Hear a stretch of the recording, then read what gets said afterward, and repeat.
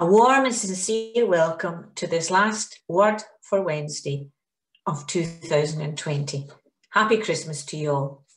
I do hope that you have all enjoyed the season of Advent, culminating in Christmas Day, when we again celebrated the birth of the Lord Jesus. My thanks go to Willie for his readings, Catherine and Alison for their prayers, Darian for his accompaniment, and Joanne for compiling this service. Very grateful for this over all these months. Our call to worship is from Psalm 27, verses 1 and 14. The Lord is my light and my salvation. I will fear no evil. The Lord protects me from all danger. I will never be afraid. And at verse 14, trust in the Lord, have faith, do not despair, trust in the Lord.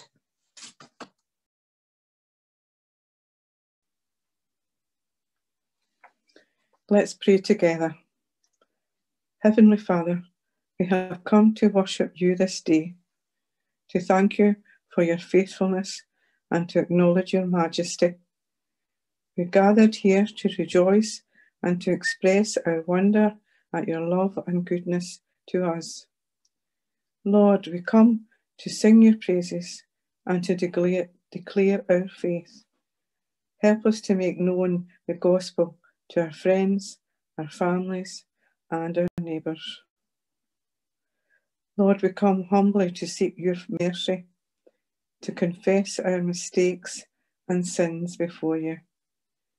We recognise our weaknesses and we ask for your pardon.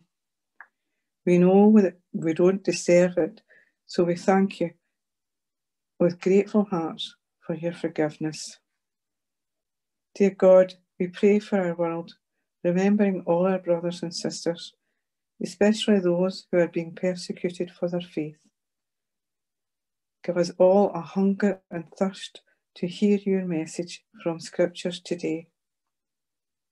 Help us to listen to the words of Christ and the inner prompting of the Holy Spirit.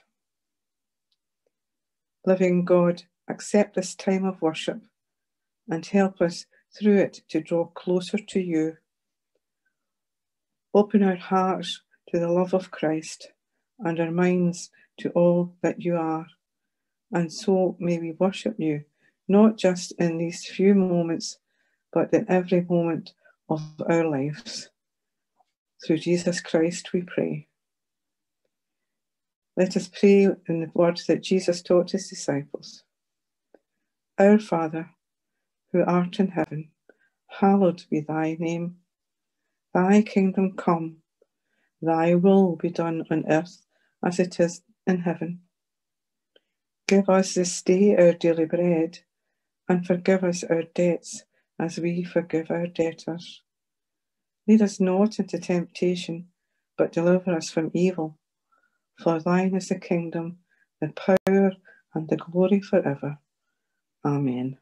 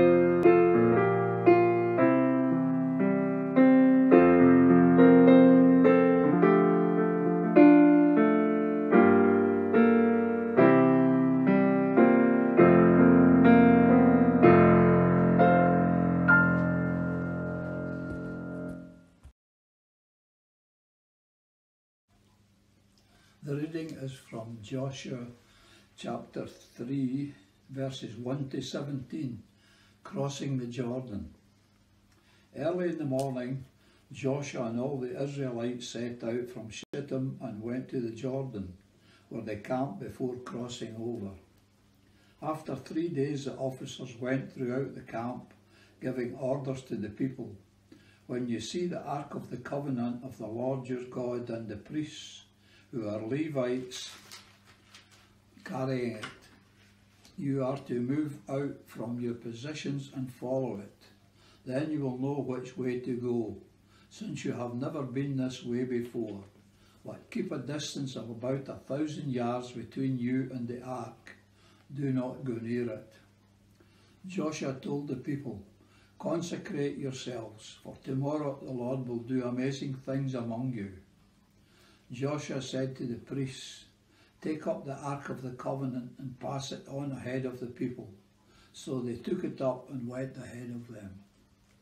And the Lord said to Joshua, today I will bring to exalt you in the eyes of all Israel, so that they may know that I am with you, as I was with Moses.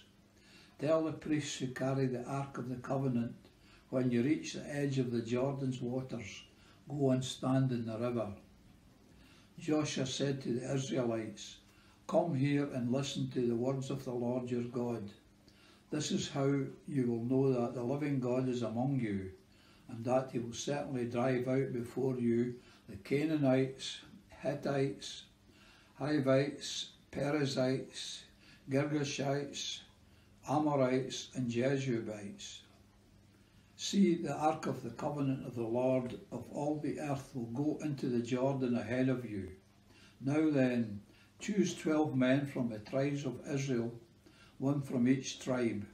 And as soon as the priests who carry the Ark of the Lord of all the earth, set foot in the Jordan, its waters flowing downstream will be cut off and stand up in a heap.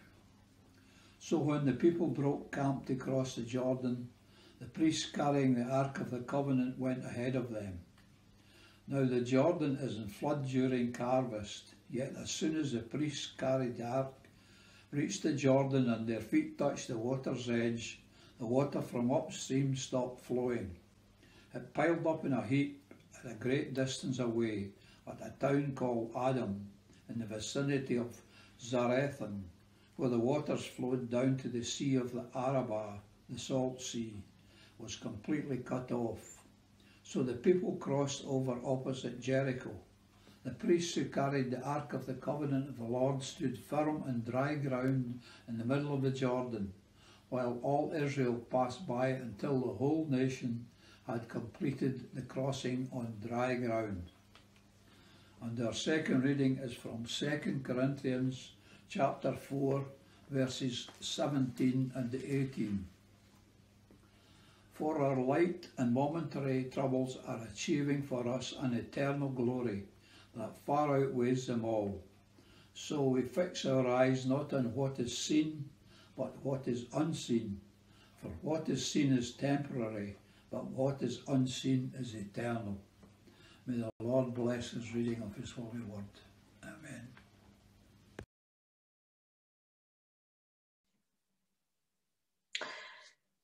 My reflection is entitled Thanksgiving and Hope.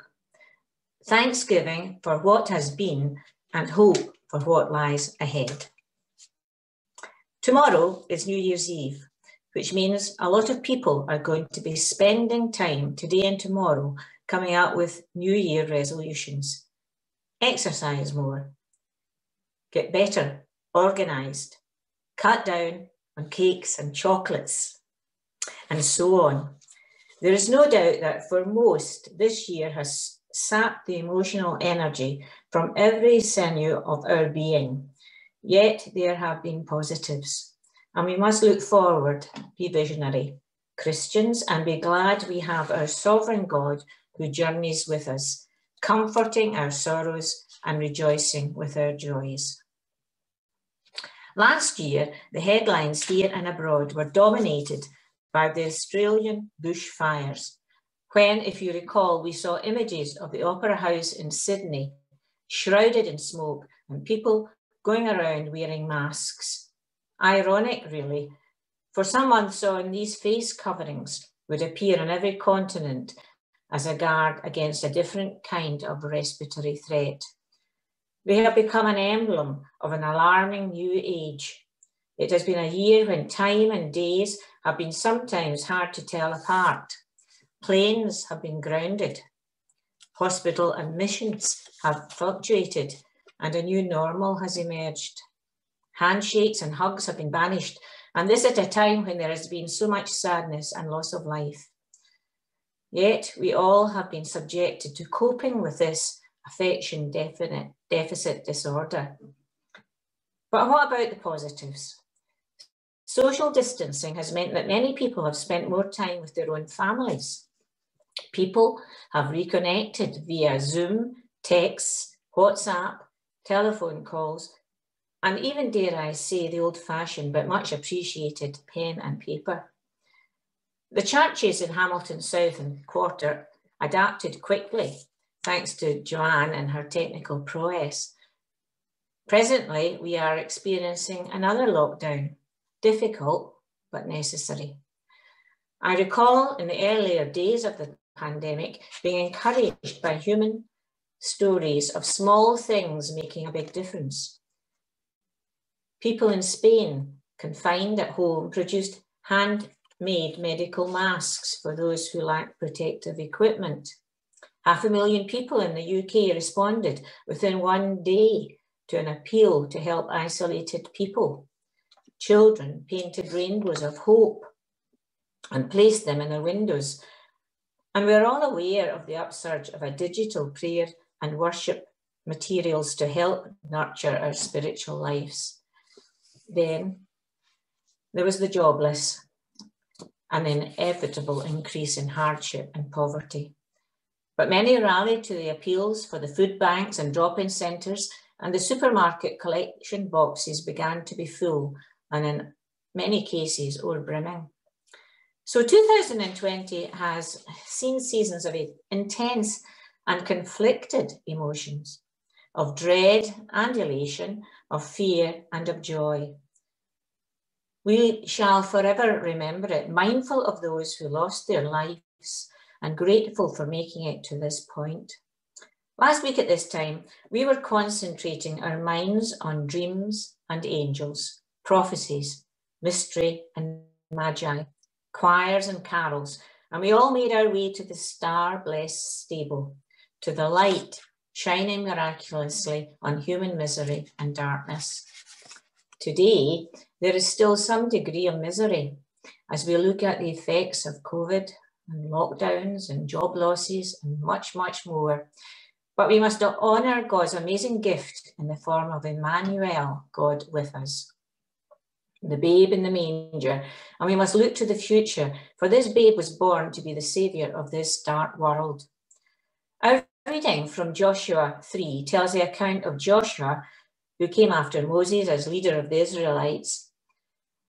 Here he is crossing the flood-swollen river of Jordan with one major goal in mind, to capture Jericho, and in so doing be on the way to conquering the promised land.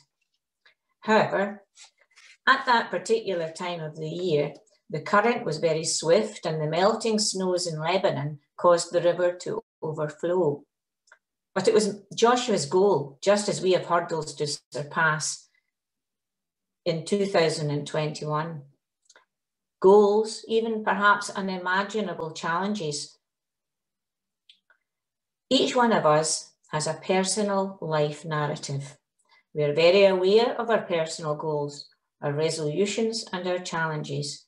How do we overcome these challenges as we look towards 2021 with all that we have been through over these past 10 months and now facing another 3 weeks lockdown?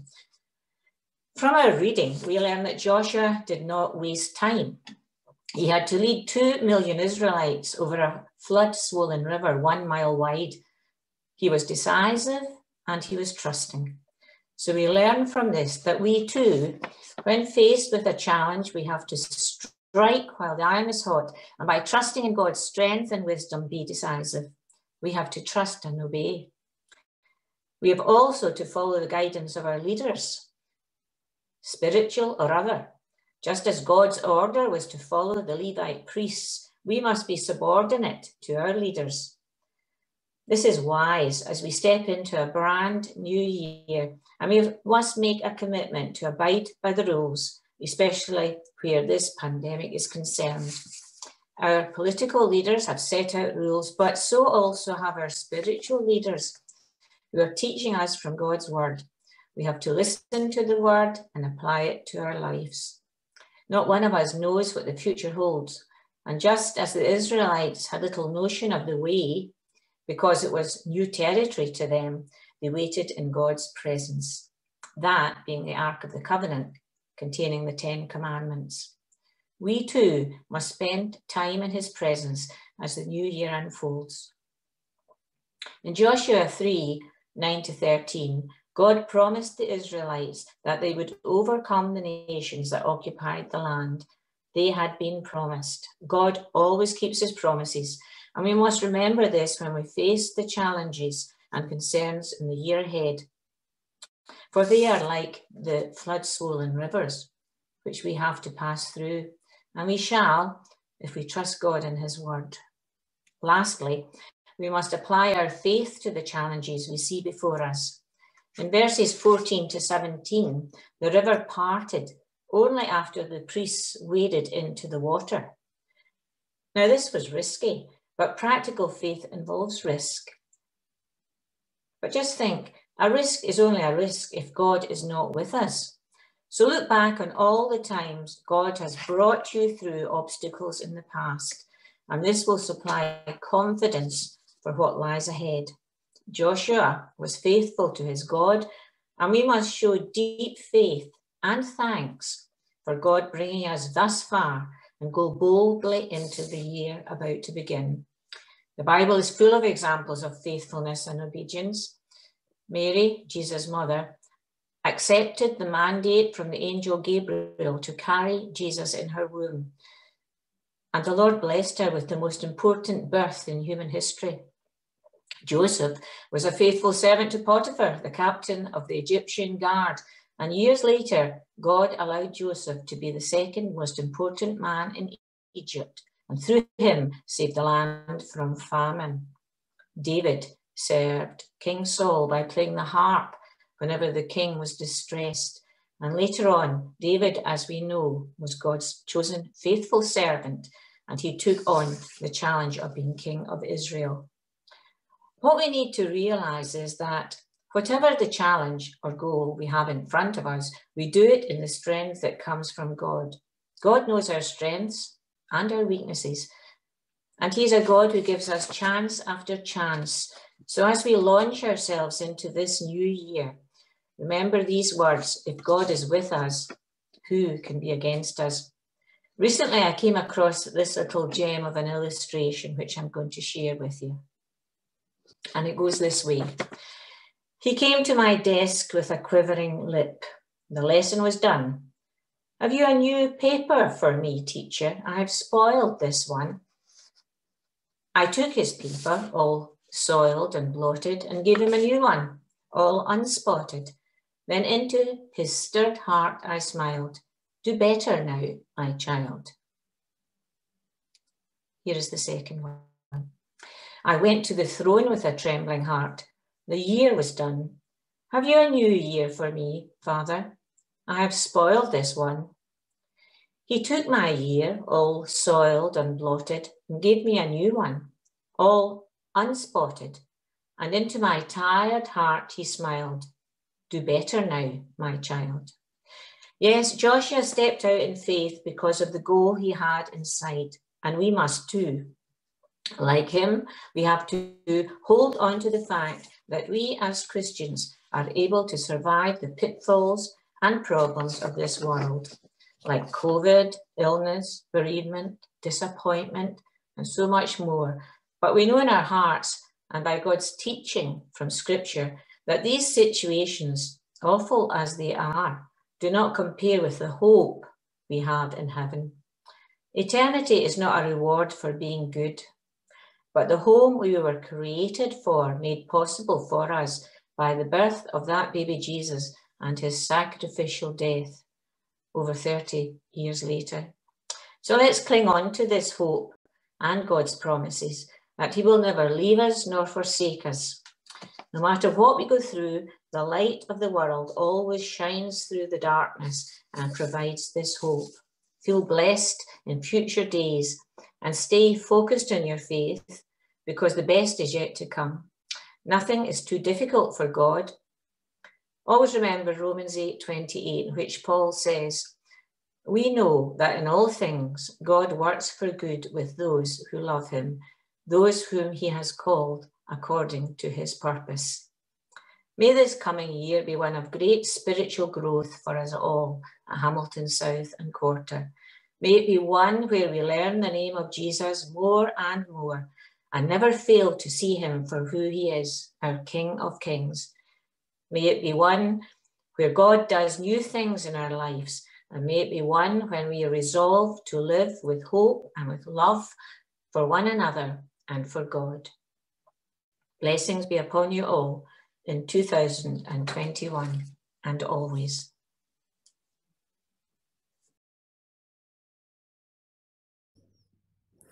And I said to the man who stood at the gate of the year, "Give me a light that I may tread safely into the unknown."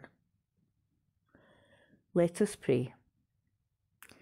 Almighty and gracious Heavenly Father, at this time between Christmas and New Year, when we traditionally pause to reflect, we bring before you, who have been our strength and light in ages past, all our hopes and fears for the coming year. Forgive us, Lord, for the times when in our humanity we have failed to see or follow the light you faithfully shine for all who would draw near. We bring before you our world with all its darkness of the present pandemic, natural disasters, conflict, climate change, and we ask for wisdom for those in authority, both nationally and locally, as they make difficult decisions dealing with these. We bring before you the Church worldwide, that it may seek your guidance as it goes forward and be granted wisdom and strength to discern and follow where you would lead it. We thank you for our moderator, Martin Fair, and ask you would bless him as he serves you in very different ways from what he would have expected. We thank you for and ask a blessing on Lynette, Joanne, Ian, Georgie, and all they seek to do in your service. We bring before you all who are struggling with physical and mental health, addiction, bereavement, loneliness, the effects of violence, asking that they may come to know you as the one true light of their lives and be granted your peace beyond all understanding. We thank you, Lord, for the family and friends you have given us, asking your blessing and protection on them. Help us, Lord, that as we step into the unknown of the coming year, we may find and take your hand, that we may travel boldly into the dark night, being graciously led by you to the light of the coming day.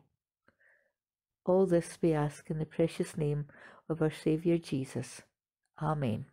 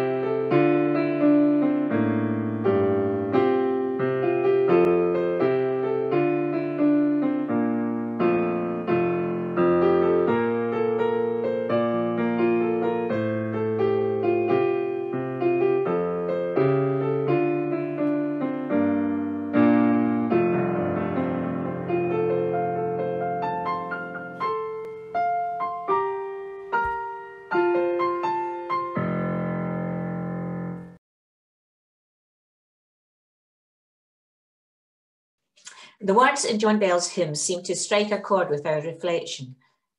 They are words of challenge and hope. Lord, your summons echoes true when you but call my name. Let me turn and follow you and never be the same. In your company I'll go, where your love and footsteps show. Thus I'll move and live and grow in you, and you in me. The words in this song, sung to the tune Kelvin Grove, speak of Christ's call, changing the ones being called. And in the same way, we as God's people change the world by giving witness by word and deed. The final verse, which I've just read, is our response to Christ's call today and in the year ahead. So let's grow together in 2021. I will close with a short prayer blessing. So go now in peace and never be afraid, for God will go with you each hour of every day. God will be there watching from above. So go now in peace, in faith and in love. God's blessing be with you all in 2021.